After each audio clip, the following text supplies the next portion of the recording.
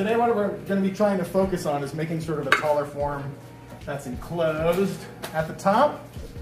So we're going to start out same way as always, right? Making my little round on all sides sort of potato shape. Let me get my wheel head dampened. Be nice if this was secure too. There we go. And we're going to center this. 2 pounds of clay here.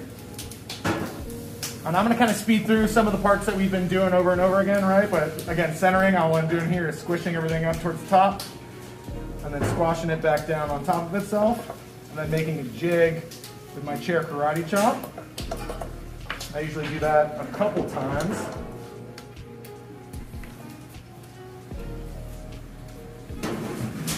So we're coning it up, pushing it over so it rolls under my hand. And switching sides, pushing in that direction. Your bat has jiggle like this too. You can hear the chick, chick, chick, chick, chick. The way I get rid of that, because that's like kind of inevitable, right? Like that's not something wrong with your wheel head or your bat pin so much as it's just like your bat is kind of loose on there, right? I just keep a lot of downward pressure with my left hand on the actual bat itself, and that'll prevent it from clickety-clacking all over the place. That's kind of just like an inevitability of using bats. Like they're great for if you're throwing plates or things like that, but you also do have to work around their shortcomings. So just finishing off with some chair karate chop there. We're gonna come in with my finger guns.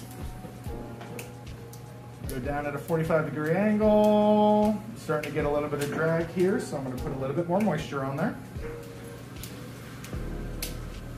I'm gonna then take my fingers and sort of fill in that hole that I made there.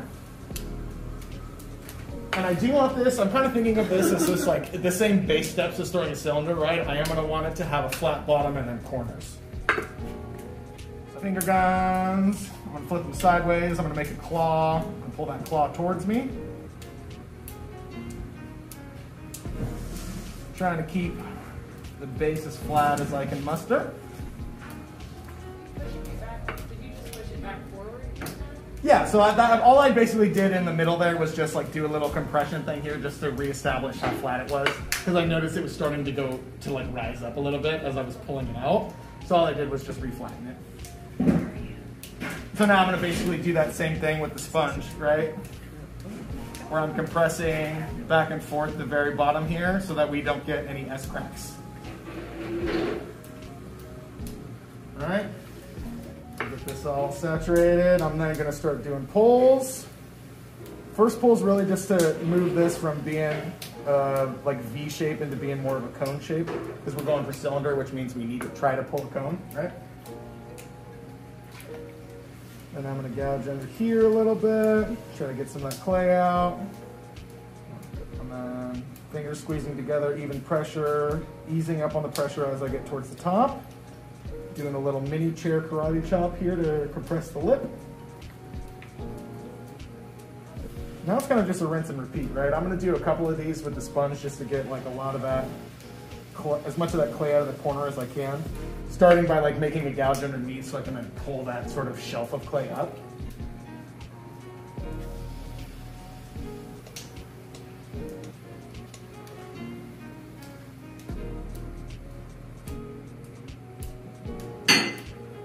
Off on the pressure as I get towards the top. And then I compress the lip after every single pull, just to be safe. See how much clay we got down here. I might be able to do one more muscle pull, and then we're going to have to switch to just fingers. What does compressing the lip do? So if you have your lip that starts out real sharp, you have a tendency to just make it sharper and sharper and sharper. A really sharp lip eventually, if you put too much stress or duress under it, will like split apart. So you want to compress the lip throughout the whole process so that it stays kind of chunky, and then at the very end you establish it to be like whatever lip shape you want. But yeah, if you have a really thin lip the whole way through and you keep pulling it and pulling it, it'll start to split apart because there's not a lot of structural integrity there. So let's do one more pull. Yeah. Exactly. You can't just like take the graham cracker crumbs and like kind of toss them into the pie press. You have to compress them. You gotta smash them. Yeah. Do you have to do your muscle pulls with the sponge? No, some people do this part with a knuckle. Some people do it, yeah. It's just hard to move that much clay with just the pad of your finger, right? So I like the sponge because it's a wider surface area and it's also like a lubrication reservoir, you know what I mean? But like whatever works for you is what you should do. Some people like claw and pull up that first couple. Some people use the palm of their hand. Like really depends on how much clay you're using and what you're comfortable with. That's just what I do. That's what I find to be the easiest. All right, now I'm going to try to do a couple dexterity pulls. All I'm doing is getting as much clay out of this corner as I can. And then you guys can see like what my thumb's doing over here where it's jumping up the whole side of the pot and holding onto my inside hand. That's so my hands are always connected and working in unison, right?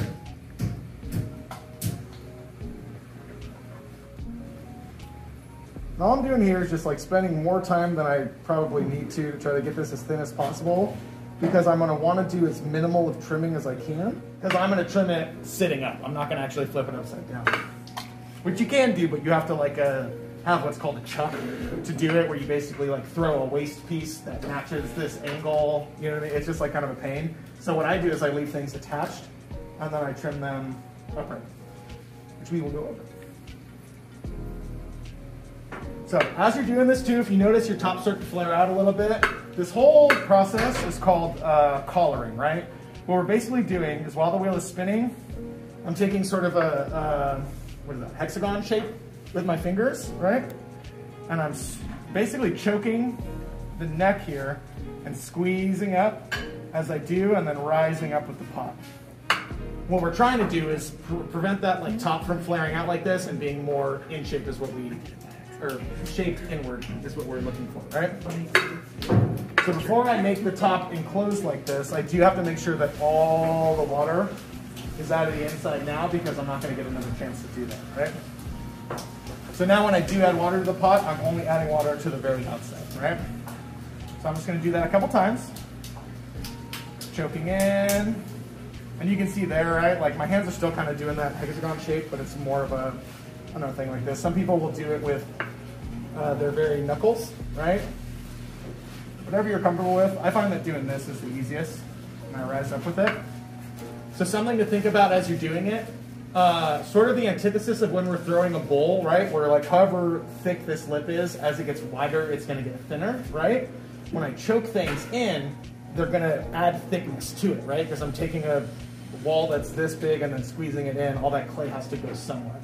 So when I do that, that means I just made this whole section of my pot much thicker. So what I have to do is after every couple choke-ins I do a little pull to try to thin that out. Reason being, if this part's really heavy and it's on like a shoulder like this, there's no support here because this is thin, but this is really heavy. It's going to want to slump in, right?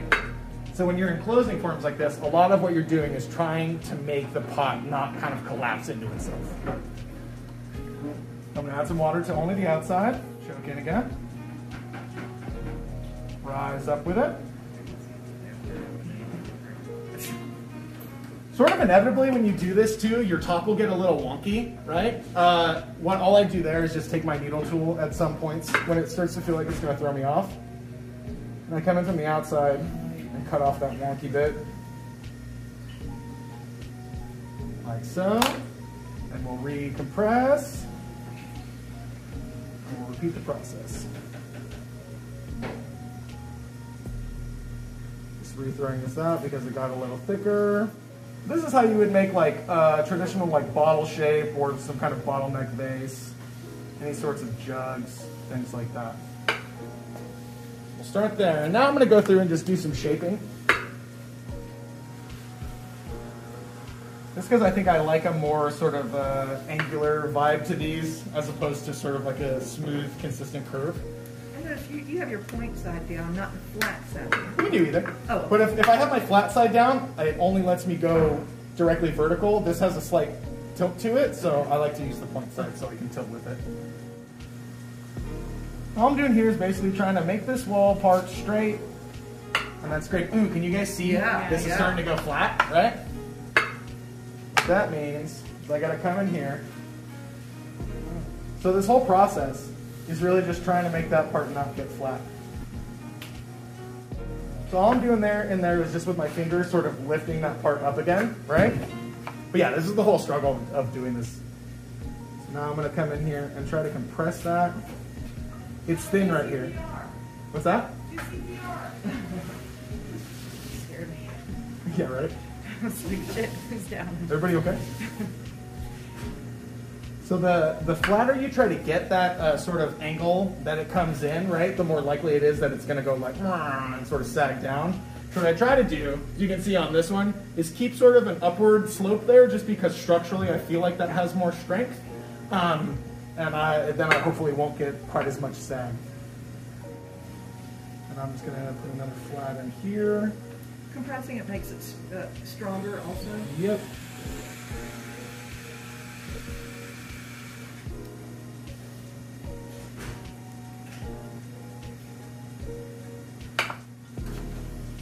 So I really just want to rough out the shape. A lot of when I'm doing something like this, a lot of the shaping actually takes place in the trimming section, because this is much easier to deal with than like a super wet floppy thing that wants to fall on you, right? So I'm going to get it roughed out to the shape I want, and then I'm going to deal with it more once it's a little drier and a little more stable.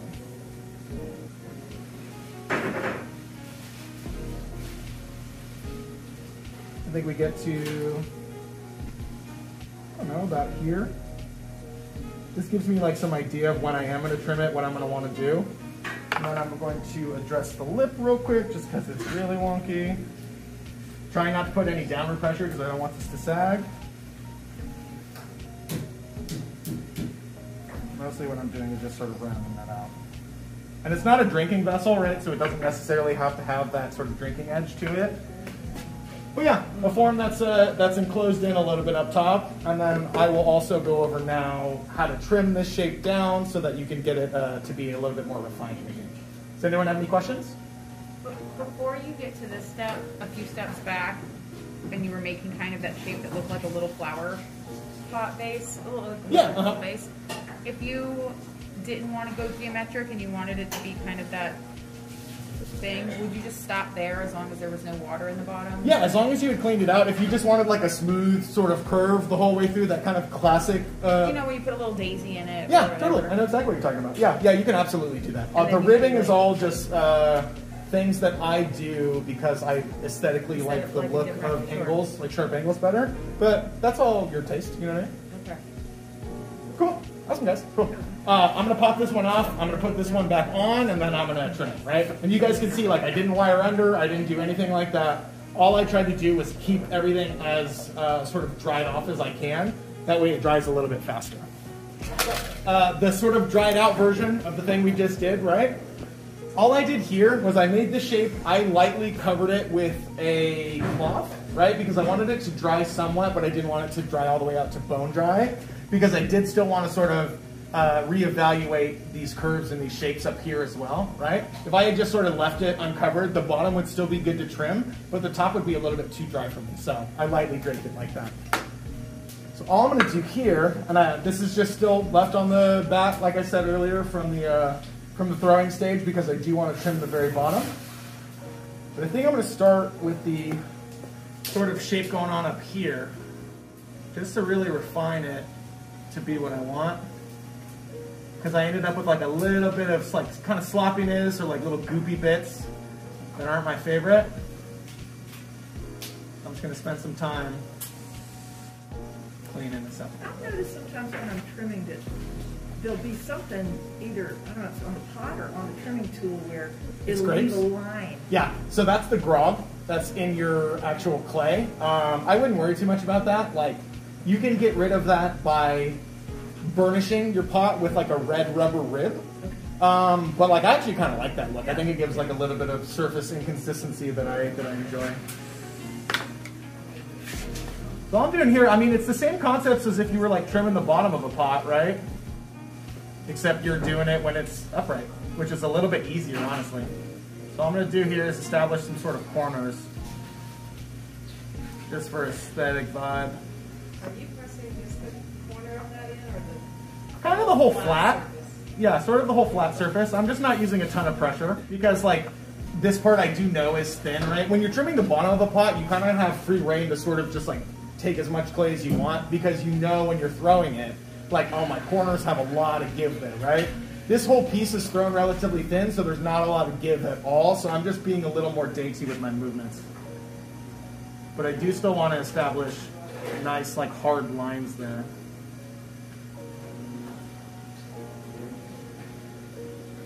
So I'm just going to spend some time cleaning these up. And really, it's where these two angles meet that I need to get sharp. How long was this drying out? This dried out for, I threw this yesterday. Okay. So, yeah, like 24 hours, I would say, roughly, yeah. But, like, with a cloth draped over it so that the top didn't get super, super dry.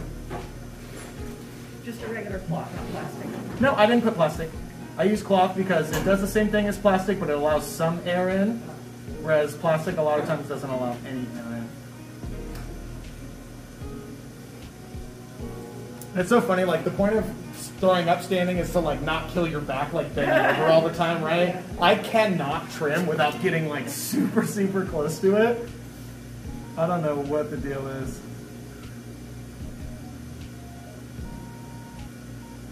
Around there seems good. And, like, you guys can see, I'm not doing a ton. I'm really just kind of refining the shapes I made earlier, because that way I don't have to be as particular in the throwing stage when things are sort of harder to do, right? Like, this is a much easier stage to do these things and establish these sort of curves and stuff that I like, because I have more wiggle room.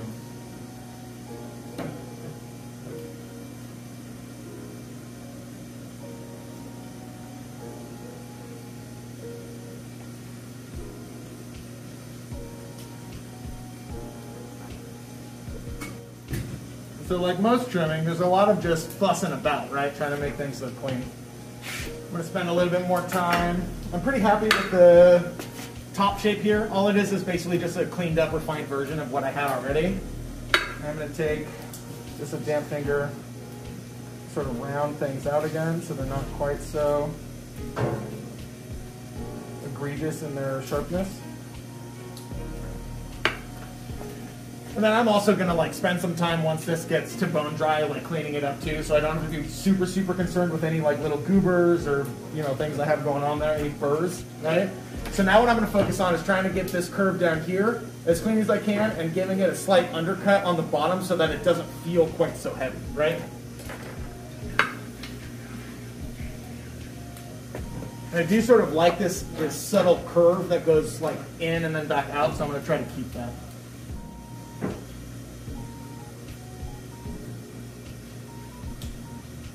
You can see, like, I'm not removing a ton of material here.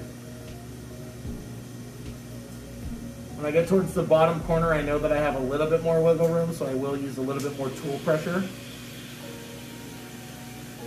But my walls are relatively thin already, so I don't want to put too much pressure on at the time.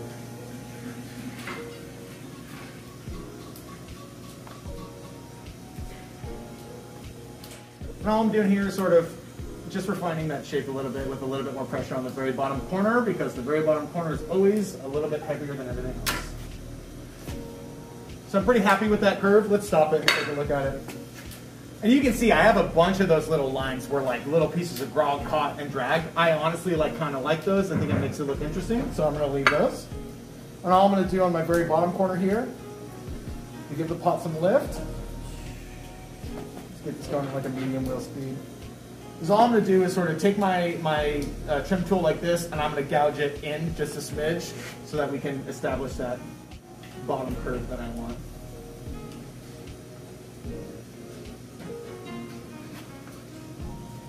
Get rid of some of these scraps here.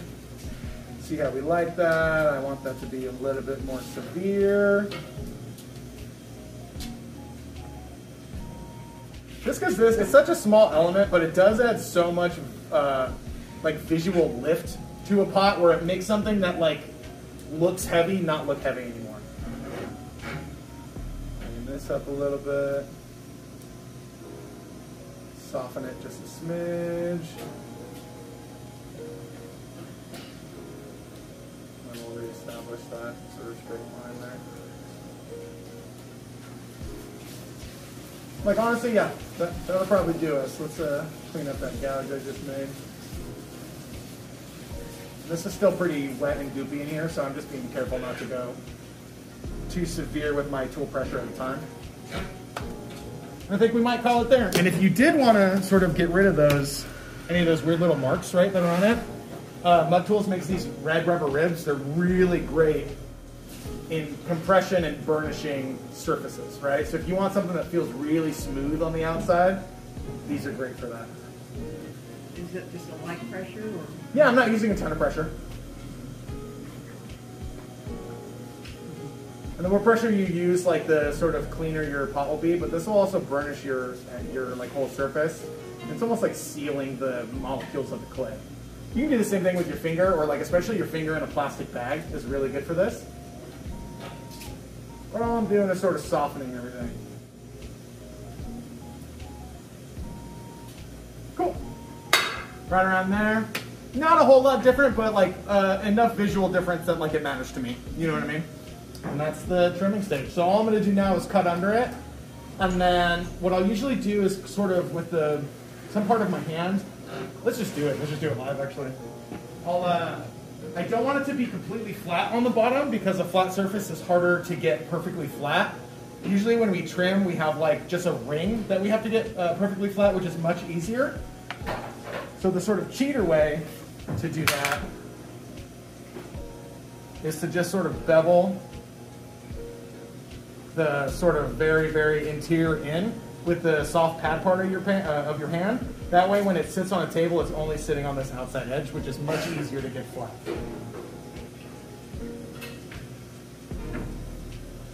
So just like that, I'll let this set up. And then I will clean up the bottom corner a little bit where it's got little short bits once it's bone dry. We have a cute little jug.